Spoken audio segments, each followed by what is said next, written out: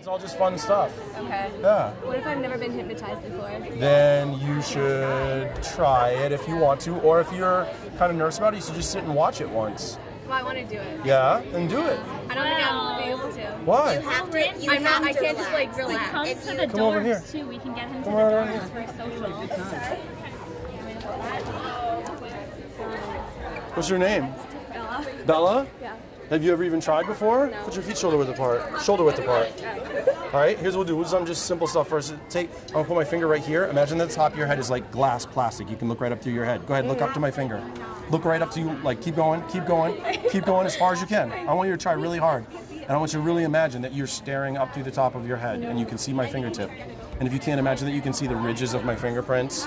And just keep looking up as hard as you can. Keep looking up. I know it's hard. That's the point. I need you to make it hard. Look up, look up, look up, look up. Now keep it absolutely locked and try to close your eyes at the same time.